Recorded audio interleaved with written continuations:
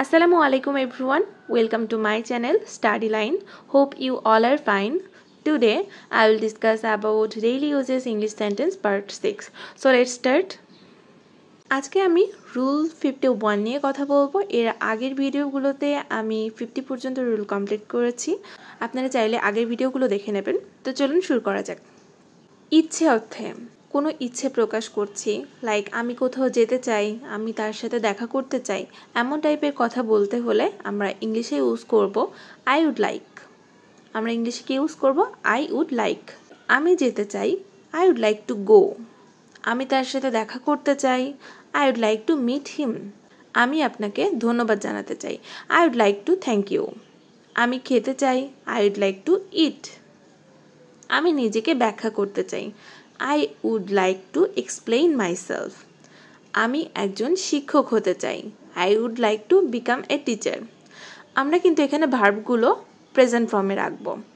I would like to এর পরে ভার্বটা অবশ্যই প্রেজেন্ট ফর্ম হবে।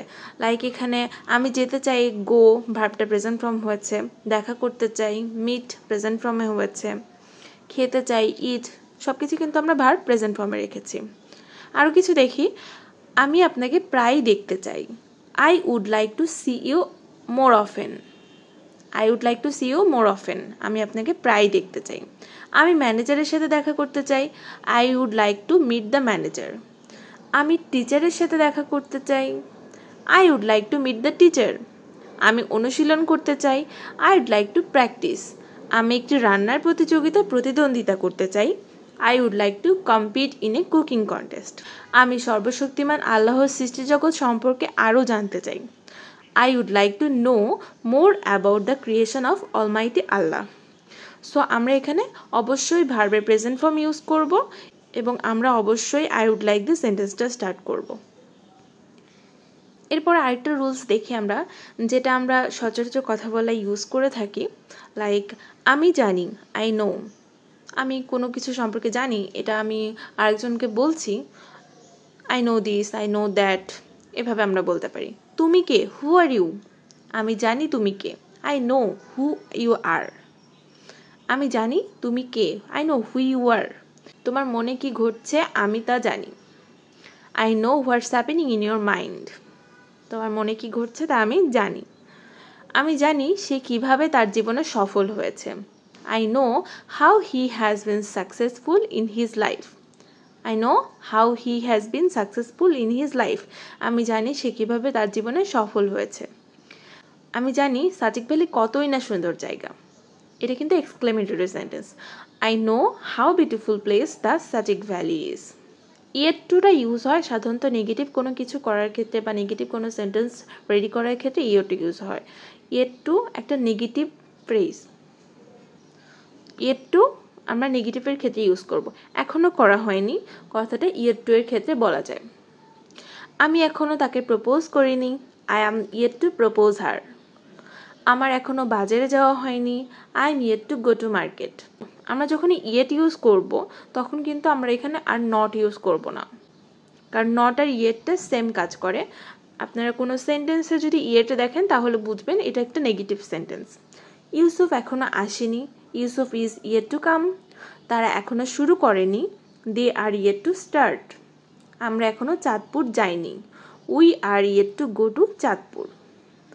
আমরা ইয়েটের জায়গায় বলতে পারি we are not to go to Chandpur, তখন কিন্তু আর ইয়েট টু ইউজ করা যাবে না। ইয়েট টু অবশ্যই নেগেটিভ সেন্টেন্সের ক্ষেত্রে ইউজ করতে হবে।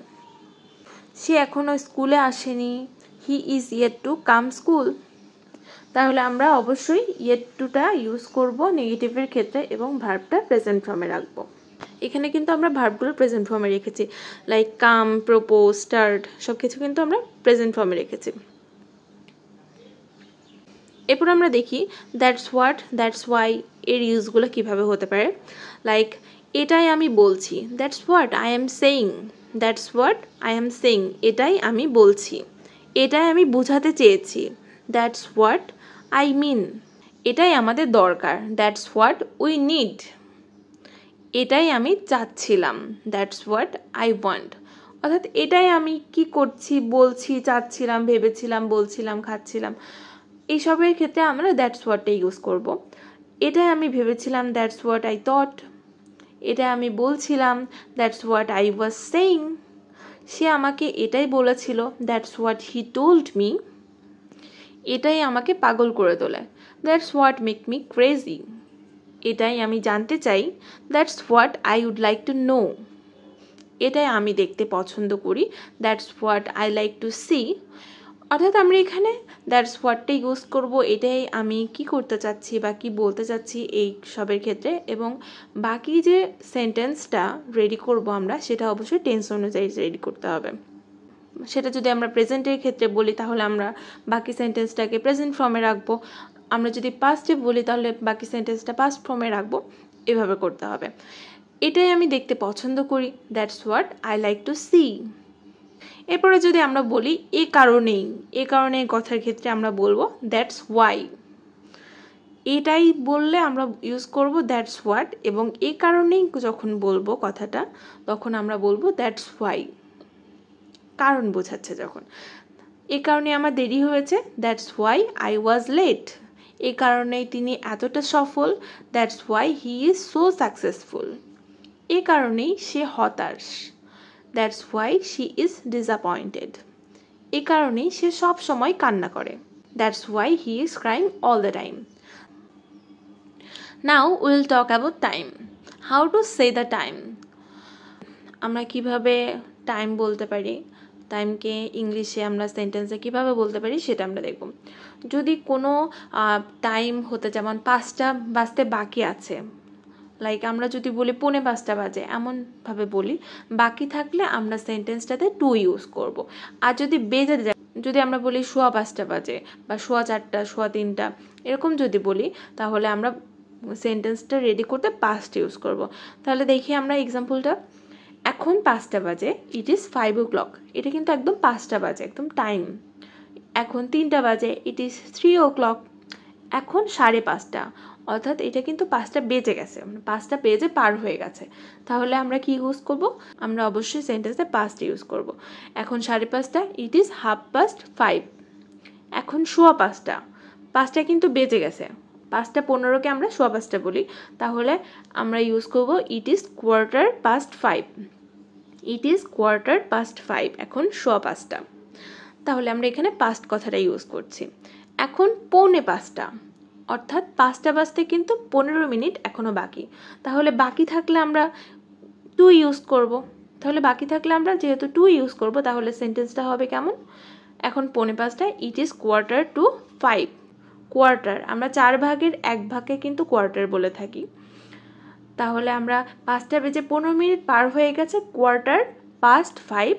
5টা বাজতে 15 মিনিট বাকি আছে, অর্থাৎ 4:45 হলে ইট ইজ 4:45। এখন 4টা বাজতে 5 মিনিট বাকি থাকলে যেহেতু টু ইউজ করব, তাহলে ইট ইজ 5 minutes to 4। এখন 4টা বাজতে 5 মিনিট বাকি, ইট ইজ 5 minutes to 4। বাকি টু ইউজ করছি। এখন 4টা বেজে 5 মিনিট, 4টা বেজে 5 মিনিট মানে 4টা 5 বাজে কিন্তু, তাহলে আমরা পাস্ট ইউজ করব, ইট ইজ 5 minutes past 4। এখন প্রায় 9টা বাজে, প্রায় 9টা। যখনই আমরা প্রায় কথাটা ইউজ করব টাইমের ক্ষেত্রে, তখন আমরা অ্যাবাউট ইউজ করব ইংলিশে। It is about 9 o'clock।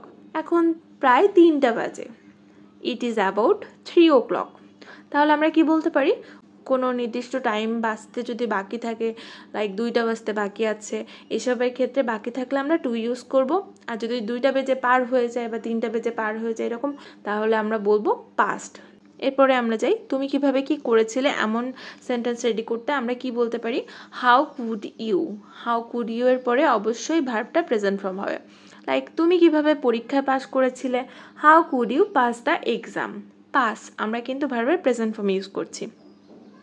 তুমি কিভাবে ধূমপান ত্যাগ করেছিলে, বা তুমি কিভাবে ধূমপান ত্যাগ করতে পেরেছিলে, how could you give up smoking. তুমি কিভাবে খেলায় জিতেছিলে, how could you win the game. তাহলে এভাবে আমরা সেন্টেন্সটা রেডি করব। তুমি কিভাবে লেটারটি লিখেছিলে, how could you write the letter. তুমি কিভাবে সেখানে গিয়েছিলে, হাউ কুড ইউ গো দেয়ার। তাহলে আমরা তুমি কিভাবে কি করেছিলে এমন টাইপের সেন্টেন্স রেডি করতে হলে হাউ কুড ইউ দিয়ে সেন্টেন্সটা স্টার্ট করব এবং ভার্বটা অবশ্যই প্রেজেন্ট ফর্ম রাখবো। এরপরে যাই কেউ কোনো কিছুতে দক্ষ বা পারদর্শী অর্থে আমরা কি ব্যবহার করতে পারি। কেউ কোনো কিছুতে দক্ষ বা পারদর্শী বোঝাতে আমরা গুড অ্যাট ব্যবহার করব। তাহলে এর স্ট্রাকচারটা কেমন হবে? এটা অ্যাফার্মেটিভ অর্থাৎ পজিটিভ সেন্টেন্সের ক্ষেত্রে হয়ে থাকবে। ফার্স্টে আমরা সাবজেক্ট ইউজ করব, তারপরে টেন্স অনুযায়ী সাহায্যকারী ভার্ব বসাবো, like am, is, R, was, war, যেটাই হবে আমরা সেটাকে ইউজ করব। এটা যদি প্রেজেন্ট টেন্সে হয় তাহলে আমরা অ্যাম, ইজ, আর ইউজ করব, পাস্ট টেন্সে হলে ওয়াজ, ওয়ার ইউজ করব। এরপরে আমরা যে দক্ষ বা পারদর্শী অর্থাৎ গুড অ্যাটটা ইউজ করব। তারপরে কোন জিনিসটায় দক্ষ, সেটা যদি কোনো নাউন হয় তাহলে আমরা সেই নাউনটা ইউজ করব, এবং সেটা যদি কোনো ভার্ব হয় তাহলে অবশ্যই ভার্বের সাথে আইএনজি যোগ করতে হবে, কারণ এটা কিন্তু আমরা কন্টিনিউয়াস সেন্টেন্সের মতো ইউজ করছি। এই জন্য আমরা সাহায্যকারী ভার্ব হিসেবে অ্যাম, is, R, was, war use করছি। আর অ্যাম, ইজ, আর, ওয়াজ, ওয়ারের পরে অবশ্যই ভার্বের সাথে আইএনজি যোগ করতে হয়। যদি আপনার এখানে ভার্ব থাকে, আপনি কোনো ভার্বের জন্য যদি দক্ষ হয়ে থাকেন তাহলে সেটা ভার্বের সাথে আইএনজি যোগ হবে। আর যদি কোনো নাউন হয়, যেমন ইংরেজিতে পারদর্শী, এরকমের ক্ষেত্রে ইংরেজিটা কিন্তু এটা নাউন হচ্ছে, তাহলে এটার সঙ্গে তো আর আইএনজি যোগ হচ্ছে না, এটা নাউন, ডিরেক্টলি নাউন হচ্ছে। এরপরে যে বাকি অংশটা থাকবে সেটা ইউজ করব। তাহলে আমরা এক্সাম্পলটা দেখি। সে ইংরেজিতে পারদর্শী, he is good at English. ইংলিশটা নাউন, আমরা নাউন ইউজ করছি। আর সেন্টেন্স স্ট্রাকচারটা রুলস মেনে চলছে, লাইক ফার্স্টে সাবজেক্ট হচ্ছে, তারপর অ্যাম, ইজ, আর, ওয়াজ, ওয়ারের মধ্যে পারদর্শী, এটা প্রেজেন্ট টেন্স, তাই ইজ ইউজ হচ্ছে। ইংলিশে পারদর্শী, এই জন্য আমরা বলছি গুড অ্যাট ইংলিশ। এক সময় আমি সাঁতার কাটায় দক্ষ ছিলাম। সাঁতার কাটা এটা একটা ভার্ব, তাহলে আমরা সেন্টেন্সটা কিভাবে রেডি করতে পারি? ওয়ান্স আই ওয়াজ, দক্ষ ছিলাম। Once I was good at swimming, সুইমের সঙ্গে আমরা এখানে আইএনজি যোগ করছি, তাহলে once I was good at swimming, এক সময় আমি সাঁতার কাটায় দক্ষ ছিলাম। সে ইংরেজিতে কথা বলায় পারদর্শী, he is good at speaking in English. তারা ক্রিকেট খেলায় দক্ষ, ক্রিকেট খেলায় এটা কিন্তু ভার্ব, তাহলে দে আর গুড অ্যাট প্লেইং ক্রিকেট। এখানে আমরা আর ইউজ করছি কেননা এখানে দে আছে, আর এটা প্রেজেন্ট টেন্স। সে মেয়েদের সাথে কথা বলায় পারদর্শী, she is good at talking to girls, or he is good at talking to girls. ছেলেটি ছবি আঁকায় পারদর্শী, the boy is good at drawing. ছবি আঁকা ভার্ব, ভার্বের সঙ্গে আইএনজি যোগ করছি, the boy is good at drawing. সে মেয়েদের সাথে কথা বলায় পারদর্শী ছিল। এর আগেটা আমরা বলেছি সে মেয়েদের সাথে কথা বলায় পারদর্শী, এটা কিন্তু প্রেজেন্ট টেন্সে ছিল। আর যদি আমরা বলি সে মেয়েদের সাথে কথা বলায় পারদর্শী ছিল, অর্থাৎ তখন এটা পাস্ট টেন্স হয়ে যাবে, তাহলে আমরা সেন্টেন্সটা রেডি করব। হি was good at talking to girls, was use করছি আমরা এখানে। তাহলে আমরা বলতে পারি কোনো কিছুতে দক্ষ বা পারদর্শী বোঝাতে আমরা সেন্টেন্সটা গুড অ্যাট দিয়ে রেডি করব, এবং তা যদি ভার্ব হয় তাহলে ভার্বের সাথে আইএনজি যোগ হবে, আর নাউন হলে ডিরেক্ট নাউনটা ইউজ হবে। এখন কোনো কিছুর সময় বোঝাতে, অর্থাৎ এখন খেলার সময়, পড়ার সময়, যাওয়ার সময়, এমন টাইপের কথা বলতে হলে আমরা বলবো ইট ইজ টাইম টু, তারপরে যে জিনিসটার সময় বা যে ভার্বটার সময় আমরা সেই ভার্বটাকে ইউজ করব। লাইক এখন শেখার সময়, ইটস টাইম টু লার্ন, ভার্বটা কিন্তু প্রেজেন্ট ফর্মে হবে। এখন যাওয়ার সময়, ইটস টাইম টু গো। এখন বাড়িতে থাকার সময়, it's time to stay at home, আমরা ভার্বটাকে কিন্তু প্রেজেন্ট ফর্মে রাখছি। এখন খাওয়ার সময়, ইটস টাইম টু ইট। এখন পড়ার সময়, ইটস টাইম টু রিড। এখন লেখার সময়, ইটস টাইম টু রাইট। তাহলে এখন কোনো কিছুর সময় বোঝাতে আমরা it's time to or it is time to use করব এবং ভার্বটা প্রেজেন্ট ফর্মে রাখব। কোনো দরকার নেই, কোনো কিছুতে কোনো দরকার নেই বোঝাতে আমরা বলবো দেয়ারস নো নিড টু, কোনো দরকার নেই বা কোনো প্রয়োজন নেই, এমন কথার ক্ষেত্রে দেয়ারস নো নিড টু। চিন্তিত হওয়ার কোনো দরকার নেই, there's no need to B worried. হতাশ হওয়ার কোনো দরকার নেই, there's no need to be upset. ফিরে যাওয়ার কোনো দরকার নেই, there's no need to go back. তাকে ডাকার কোনো দরকার নেই, there's no need to call him. মিথ্যা বলার কোনো দরকার নেই, there's no need to tell lies. তাহলে আমরা দেয়ারস নো নিড টু দিয়ে সেন্টেন্সটা স্টার্ট করব কোনো দরকার নেই বা কোনো প্রয়োজন নেই এমন কথা বলার ক্ষেত্রে, এবং বাকি যে কথাটা হবে, অর্থাৎ বাকি যে সেন্টেন্সটা হবে সেটা আমরা টেন্স অনুযায়ী ইউজ করব। পড়ার দরকার নেই, there's no need to read. এভাবে আমরা সেন্টেন্সটা রেডি করতে পারি। সো আজকে আমি এই পর্যন্তই রাখবো, বাকি রুলসগুলো আমি পরে ভিডিওতে দিয়ে দেবো। সবাই ভালো থাকবেন, সুস্থ থাকবেন, ধন্যবাদ সবাইকে।